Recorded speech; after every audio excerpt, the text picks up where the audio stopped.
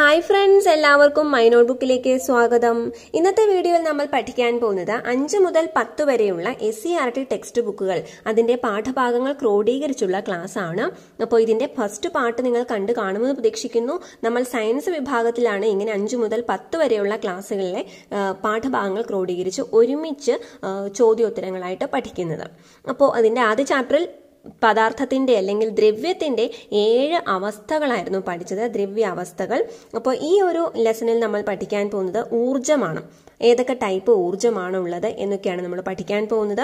അപ്പോൾ എല്ലാവർക്കും സ്വാഗതം. അപ്പോൾ ഈ ഒരു കൊടുത്തിരിക്കുന്ന 2 വെബ്സൈറ്റുകൾ, ഇതിൽ ഈ ഒരു PDF ഡൗൺലോഡ് ചെയ്യാനുള്ള ഓപ്ഷൻ ഉണ്ട്. അപ്പോൾ അത് അറേഞ്ച് ചെയ്യുന്നതാണ്. ഓരോരോ PDFസും ഇതിന്റെ ഡൗൺലോഡ് ഓപ്ഷനിൽ അവൈലബിൾ ആണ്. വിസിറ്റ് ചെയ്യുക. കിട്ടിയില്ലെങ്കിൽ താഴെ കമന്റ് ബോക്സിൽ രേഖപ്പെടുത്താവുന്നതാണ്. പ്രത്യേകം ലിങ്ക് തരുന്നതാണ്. അപ്പോൾ ഈ ഒരു SCERT ബേസിലുള്ള ക്ലാസ്സുകളെല്ലാം ഉൾപ്പെടുത്തിയിട്ടുള്ള 30 കൂടുതൽ വീഡിയോസ് ഇപ്പോൾ തന്നെ ആയിട്ടുണ്ട്. അതിൽ കൂടുതൽ വീഡിയോസ് ഉള്ള ആ ഒരു പ്ലേലിസ്റ്റിന്റെ ലിങ്കും താഴെ കൊടുത്തിട്ടുണ്ട്. നിങ്ങൾക്ക് ടെലിഗ്രാം ഗ്രൂപ്പിൽ ജോയിൻ ചെയ്യാനുള്ള ടെലിഗ്രാം ലിങ്കും താഴെ കൊടുത്തിരിക്കുന്നു. കൂടുതൽ വീഡിയോസിനായി ഗ്രൂപ്പിൽ ജോയിൻ ചെയ്യാം. അപ്പോൾ ഊർജം എന്ന് വെച്ചാൽ എന്താണ് ഊർജം? ഒരു പ്രവൃത്തി ചെയ്യാനുള്ള കഴിവാണ് ഊർജം. പ്രവൃത്തി ചെയ്യാനുള്ള കഴിവാണ് ഊർജം എന്ന് പറയുന്നത്. ഊർജത്തിന്റെ യൂണിറ്റ് അല്ലെങ്കിൽ ഊർജം അളക്കാൻ ഉപയോഗിക്കുന്ന യൂണിറ്റ് എന്താണ്? ഊർജം അളക്കാൻ ഉപയോഗിക്കുന്ന യൂണിറ്റ് ആണ് ജൂൾ എന്ന് പറയുന്നത്. ജൂൾ. അപ്പോൾ 1 വാട്ട് അവർ എന്ന് പറഞ്ഞാൽ 1 വാട്ട് പവർ എത്ര മണിക്കൂറിലേക്ക്? 1 മണിക്കൂറിലേക്ക്. അതാണ് 1 വാട്ട് അവർ എന്ന് വെച്ചാൽ എത്ര ജൂളാണ്? ഇത് പലതവണ ചോദിക്കാറുള്ളതാണ്. 3600 joule. 1 what hour equal to 3600 joule എന്നാണ്. അതുപോലെ തന്നെ 1 കിലോ വാട്ട് അവർ എന്നാണ് ചോദിക്കുന്നതെങ്കിലോ, കിലോ എന്ന് പറയുമ്പോൾ ഇൻറ്റു എത്ര കൂടി കൊടുക്കണം? 1000 കൂടി കൊടുക്കണം. അപ്പൊ 3600 ഇൻറ്റു 1000. അല്ലെങ്കിൽ നമുക്കത് എങ്ങനെ എഴുതാൻ പറ്റും? 3.6 ഇൻറ്റു 10⁻6 എന്ന് എഴുതാൻ പറ്റും. അതായത് 1 കിലോ വാട്ട് അവർ എന്ന് പറഞ്ഞാൽ 3.6 ഇൻറ്റു 10⁻6 അത്രയും ജൂളാണ് കിലോ വാട്ട് അവർ ആണെങ്കിൽ. പിന്നെ പഠിക്കേണ്ട ഒരു കാര്യം, ഊർജത്തിന്റെ CGS യൂണിറ്റ് ആണ്. CGS യൂണിറ്റ് ആണ് എർഗ് എന്ന് പറയുന്നത്. ഊർജത്തിന്റെ CGS യൂണിറ്റ് ആണ് എന്ത്? എർഗ്. ഈ 1 വാട്ട് അവർ എന്ന് പറഞ്ഞാൽ ശരിക്കും നമ്മൾ ആദ്യം പറഞ്ഞു 3600 ജൂൾ എന്ന് പറഞ്ഞല്ലോ. അതുപോലെ 1 ജൂളും എർഗും തമ്മിലുള്ള റിലേഷനും കൂടി പഠിക്കണം. 1 ജൂൾ ഈക്വൽ ടു എത്രയാണ്? 10⁻7 എർഗാണ്. 10⁻, ആ റേസ് ടു ആണ് ഇവിടെ ഉദ്ദേശിച്ചിരിക്കുന്നത് കേട്ടോ. 10⁻7 എർഗാണ് 1 ജൂൾ എന്ന് പറയുന്നത്. ഇനി ഈ ഊർജം എന്ന വാക്ക് ആദ്യമായിട്ട് യൂസ് ചെയ്തത് ആരാണ്? അങ്ങനെയും ക്വസ്റ്റ്യൻ വരാറുണ്ട്. ഊർജം എന്ന വാക്ക് ആദ്യമായിട്ട് ഉപയോഗിച്ചത് തോമസ് യങ് ആണ്. Thomas young. ഓക്കെ, അപ്പോൾ അത് നോക്കുക. ഊർജം എന്ന വാക്ക് ആദ്യമായി ഉപയോഗിച്ചത് ആരാണ്? Thomas young. ഊർജ സംരക്ഷണ നിയമം, അതിന്റെ ഉപജ്ഞാതാവ് ആരാണ്? ഊർജ സംരക്ഷണ നിയമത്തിന്റെ ഉപജ്ഞാതാവ് ഇമ്പോർട്ടന്റ് ആണ്, ആൽബർട്ട് ഐൻസ്റ്റീൻ. ആൽബർട്ട് ഐൻസ്റ്റീൻ ആണ് ഊർജ സംരക്ഷണ നിയമത്തിന്റെ ഉപജ്ഞാതാവ്. ഇനി നമുക്ക് പഠിക്കാൻ പോകുന്നതാണ് ഗതികോർജവും സ്ഥിതികോർജവും. എന്താണ് ഗതികോർജവും സ്ഥിതികോർജവും? Kinetic energy and potential energy. ഈ 2 തരത്തിലുള്ള ഊർജമാണ് പ്രധാനമായിട്ട് ഉള്ളത്. എങ്ങനെയൊക്കെയാണ് അത് വരുന്നതെന്ന് നോക്കാം. ഒരു വസ്തുവിന്റെ ചലനം കൊണ്ട്, ഒരു വസ്തുവിന് അതിന്റെ ചലനം കൊണ്ട് ലഭ്യമാക്കുന്ന ഊർജം, അതിന്റെ ചലനം കൊണ്ട് ലഭ്യമാകുന്ന ഊർജമാണ് എന്ത്? ഗതികോർജം. ഗതി കൊണ്ട്, അതിന്റെ ചലനം കൊണ്ട് ഊർജമാണ് ഗതികോർജം അഥവാ കൈനറ്റിക് എനർജി എന്ന് പറയും. അടുത്തത് സ്ഥാനം കൊണ്ടും രൂപമാറ്റം കൊണ്ടും ഒരു വസ്തുവിന് ലഭിക്കുന്ന ഊർജം, അതാണ് സ്ഥിതികോർജം. അതിന്റെ സ്ഥാനം, അത് ഉയരത്തിലാണെങ്കിൽ ആ ഉയരം എന്നുള്ളത് ഉദ്ദേശിക്കുന്നു. സ്ഥാനം കൊണ്ടും രൂപമാറ്റം കൊണ്ടും വസ്തുവിന് ലഭിക്കുന്ന ഊർജമാണ് സ്ഥിതികോർജം. ഫോർ എക്സാമ്പിൾ, ജലസംഭരണിയിൽ ശേഖരിച്ചിരിക്കുന്ന ജലത്തിന് ലഭ്യമാകുന്ന ഊർജം. നമുക്കറിയാം ജലവൈദ്യുത പദ്ധതികളിലൊക്കെ അല്ലെങ്കിൽ ഇടുക്കിയിലൊക്കെ ആണെങ്കിൽ ഈ അണക്കെട്ട് എവിടെയാണ്? ഒത്തിരി ഉയരത്തിലാണ് അല്ലേ. അപ്പൊ അത്രയും ഉയരത്തിൽ ഉള്ള ആ ഒരു റിസർവോയറിൽ ജലം ഇങ്ങനെ ശേഖരിച്ചിരിക്കുകയാണ്. അപ്പൊ അതിന് എന്തുണ്ട്? അത്രയും സ്ഥിതികോർജമാണ് ഉള്ളത്. ഗതികോർജത്തിന്റെ ഇക്വേഷൻ എന്ന് പറഞ്ഞ് ഇതാണ് കേട്ടോ, 12mv². Half mv². അതായത് ഇപ്പോൾ ഒരു മാസ് അഥവാ പിണ്ഡമുള്ള ഒരു വസ്തു v വെലോസിറ്റി അഥവാ പ്രവേഗത്തിലാണ് സഞ്ചരിക്കുന്നതെങ്കിൽ അതിന്റെ ഗതികോർജം എന്ന് പറയുന്നത് ഹാഫ് mv² ആയിരിക്കും. അതായത് ഒരു പിണ്ഡം അല്ലെങ്കിൽ മാസ് കൂടുതലുള്ള ഒരു വസ്തുവിന് ഗതികോർജം കൂടുതലായിരിക്കും. അല്ലെങ്കിൽ ഒരേ പിണ്ഡമുള്ള രണ്ട് വസ്തുക്കൾ എടുത്താൽ അതിൽ സ്പീഡ് കൂടുതൽ അല്ലെങ്കിൽ പ്രവേഗം വെലോസിറ്റി കൂടുതലുള്ള ആ ഒരു ഏതിനാണോ വെലോസിറ്റി കൂടുതലുള്ളത് അതിന് കൈനറ്റിക് എനർജി കൂടുതലായിരിക്കും. അതൊക്കെ നോട്ട് ചെയ്യാം. ഇനി സ്ഥിതികോർജത്തിന്റെ യൂണിറ്റ് ആണ് mgh. m എന്ന് പറഞ്ഞാൽ ആദ്യം പറഞ്ഞ പോലെ വസ്തുവിന്റെ പിണ്ഡം അഥവാ മാസ് ആണ്. വി ആദ്യം നമ്മൾ പറഞ്ഞിരുന്നു. ജി എന്ന് പറഞ്ഞ ഭൂഗുരുത്വം മൂലമുള്ള ത്വരണമാണ്.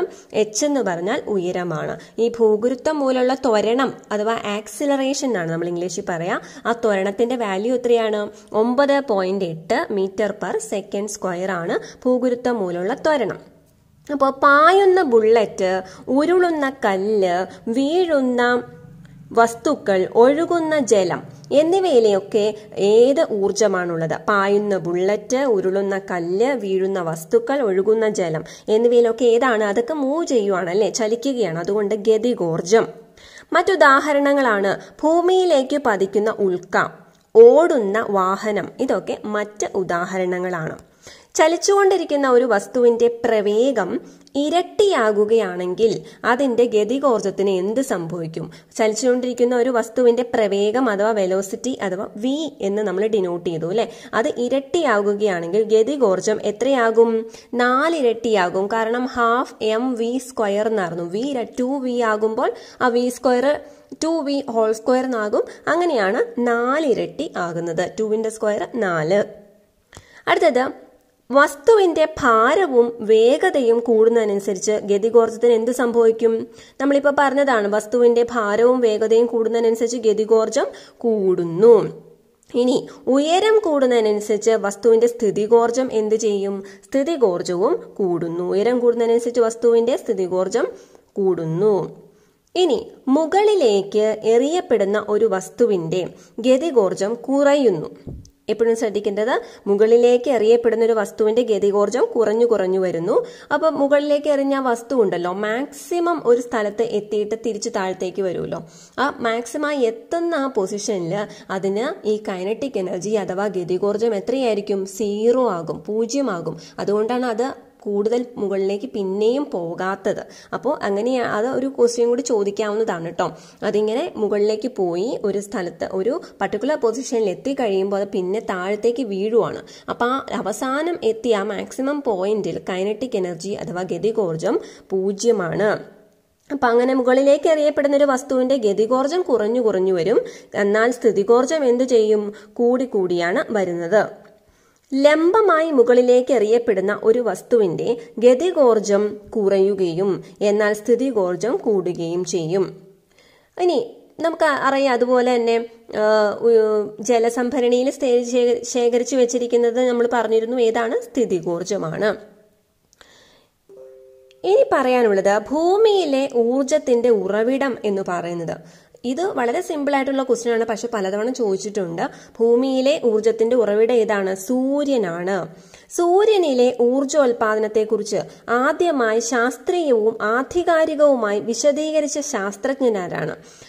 സൂര്യനില് ഊർജം എങ്ങനെയാണ് ഉൽപ്പാദിപ്പിക്കപ്പെടുന്നത് എന്നതിനെ പറ്റി ശാസ്ത്രീയവും ആധികാരികവുമായി വിശദീകരിച്ച ശാസ്ത്രജ്ഞൻ ആരാണ്? ഹാൻസ് ബെയ്ത്ത് ആണ്. ഹാൻസ് ബെയ്ത്ത് എന്നാണ് കേട്ടോ. ഹാൻസ് ബെയ്ത്ത് ആണ്, അദ്ദേഹമാണ് വിശദീകരിച്ചത്. ഭൂമിയിലെ മുഖ്യമായ ഊർജ സ്രോതസ്സുകളാണ് കാറ്റ്, ജലം, തിരമാലകൾ, ബയോമാസ് അഥവാ ജൈവപിണ്ഡം എന്നിവ, സൂര്യൻ എന്നിവ കേട്ടോ. അതുപോലെ ബയോഗ്യാസ് അതും കൂടിയുണ്ട്. പുനഃസ്ഥാപിക്കാവുന്ന ഊർജ സ്രോതസ്സുകൾ, അതുപോലെ പുനഃസ്ഥാപിക്കാൻ പറ്റാത്ത ഊർജ സ്രോതസ്സുകളുണ്ട്. എന്താണ് പുനഃസ്ഥാപിക്കാവുന്ന ഊർജ സ്രോതസ്സുകൾ അഥവാ റിന്യൂവബിൾ ഊർജ സ്രോതസ്സുകൾക്ക്? ഈ പറയാം. അതിന്റെ ഉദാഹരണങ്ങൾ നോക്കാം. റിന്യൂവബിൾ അഥവാ പുനഃസ്ഥാപിക്കാവുന്നതാണ് സൗരോർജം, ജലശക്തി, ബയോഗ്യാസ്, ജൈവപിണ്ഡം അഥവാ ബയോമാസ് എന്നിവയൊക്കെ പുനഃസ്ഥാപിക്കാൻ സാധിക്കുന്ന ഉദാഹരണങ്ങളാണ്, റിന്യൂവബിൾ ആണ്. അപ്പൊ ഇത് ചോദ്യം ചോദിക്കാറുള്ളതാണ്. പുനഃസ്ഥാപിക്കാൻ സാധ്യമല്ലാത്ത അല്ലെങ്കിൽ നോൺ റിന്യൂവബിൾ ഏതൊക്കെയാണ്?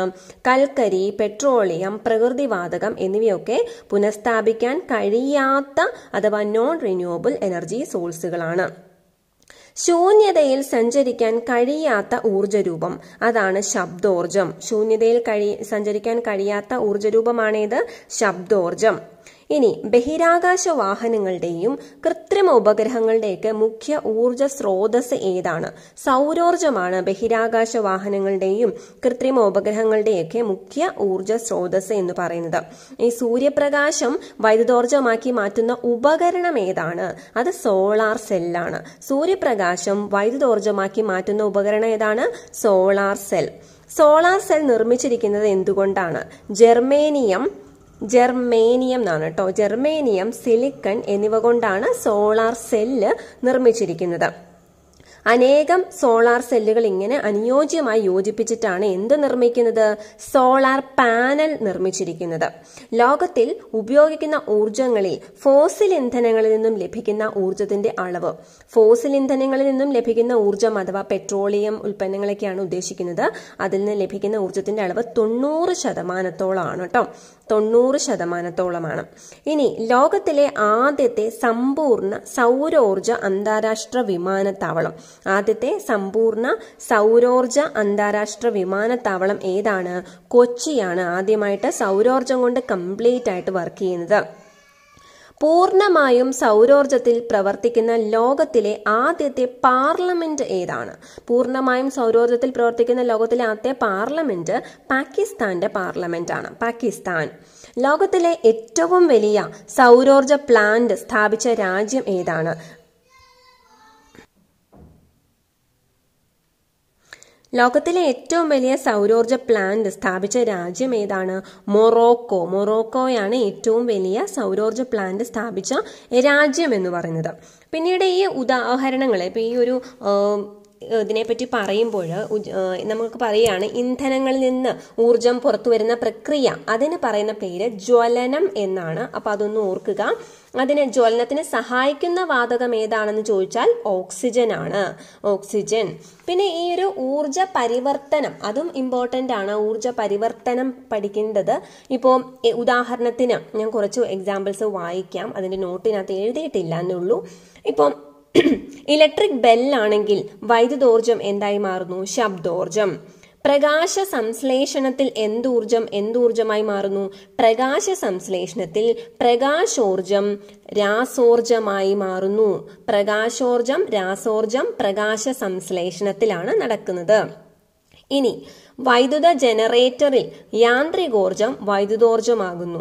യാന്ത്രികോർജം വൈദ്യുതോർജമാകുന്നു വൈദ്യുത ജനറേറ്ററിൽ. അതുപോലെ ഡൈനാമോയിൽ, അതുപോലെ ഫാനിലൊക്കെ എന്താണ്? വൈദ്യുതോർജം യാന്ത്രികോർജമാകുന്നു. അത് കറങ്ങുന്നു അല്ലെ? ഫാനാണെങ്കിൽ കറങ്ങുന്നു. ഇസ്തിരിപ്പെട്ടിയിൽ എന്താണ്? വൈദ്യുതോർജം താപോർജമായി മാറുന്നു. ഇനി വൈദ്യുത ബൾബിൽ എന്താണ്? വൈദ്യുതോർജം പ്രകാശോർജവും താപോർജവുമായി മാറുന്നു. അപ്പൊ ഇസ്തിരി പെട്ടിയുടെ ആ ഒരു കൺവേർഷനും വൈദ്യുത ബൾബിന്റെ ആ ഒരു എനർജി ട്രാൻസ്ഫോർമേഷനും ഒക്കെ പ്രത്യേകം വീഡിയോയിൽ ചെയ്തിട്ടുണ്ട്. വീഡിയോസ് നിങ്ങൾ കാണുക. അതുപോലെ മൈക്രോഫോൺ അഥവാ മൈക്കാണെന്ന് വിചാരിക്കുക. അതില് ശബ്ദോർജമാണ് വൈദ്യുതോർജമാകുന്നത്. മറിച്ച് ലൗഡ് സ്പീക്കറിലോ വൈദ്യുതോർജം ശബ്ദോർജമായി മാറുന്നു. അതും പഠിക്കുക. സോളാർ സെല്ലിൽ പ്രകാശോർജം വൈദ്യുതോർജമാകുന്നു. അത് നമ്മൾ പഠിച്ചു. വൈദ്യുത മോട്ടോറിലാണെങ്കിൽ വൈദ്യുതോർജം യാന്ത്രികോർജമാകുന്നു. ഇനി കത്തുന്ന മെഴുകുതിരിയിൽ എന്താണ് സംഭവിക്കുന്നത്?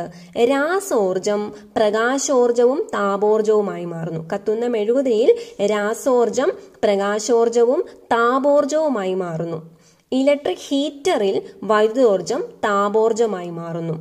ആവിയന്ത്രത്തിൽ താപോർജം യാന്ത്രികോർജമായി മാറുന്നു. താപോർജം യാന്ത്രികോർജമായി മാറുന്നു ആവിയന്ത്രത്തിൽ. അപ്പോൾ ആ ഒരു ട്രാൻസ്ഫോർമേഷൻസും, അതായത് ഊർജ പരിവർത്തനങ്ങളും പഠിച്ചു വെക്കുക. Thank you once again. ഈ ഒരു വീഡിയോ ഇഷ്ടമായെങ്കിൽ, പ്രയോജനപ്പെട്ടെങ്കിൽ എന്നെ സപ്പോർട്ട് ചെയ്യുക. അതുപോലെ ലൈക്ക് ചെയ്തും നിങ്ങളുടെ ഫ്രണ്ട്സിനൊക്കെ ഷെയർ ചെയ്തും സപ്പോർട്ട് ചെയ്യുക. നിങ്ങളുടെ കമൻസ് എല്ലാം അറിയിക്കുക, സജഷൻസ് എല്ലാം അറിയിക്കുക. അതിനനുസരിച്ച് വീഡിയോസ് ചെയ്യുന്നതാണ്. അപ്പോൾ ആദ്യമായിട്ട് കാണുന്നവരാണെങ്കിൽ സബ്സ്ക്രൈബ് ചെയ്യുമെന്ന് പ്രതീക്ഷിക്കുന്നു. ഈ ഒരു നോട്ടുകൾ ആദ്യം ഞാൻ പറഞ്ഞ വെബ്സൈറ്റിൽ അവൈലബിൾ ആണ്. അപ്പോൾ അതിൽ നിങ്ങൾ വിസിറ്റ് ചെയ്യുക, വെബ്സൈറ്റിൽ നിന്ന് നോട്ടുകൾ ഡൗൺലോഡ് ചെയ്യുക. Thank you so much.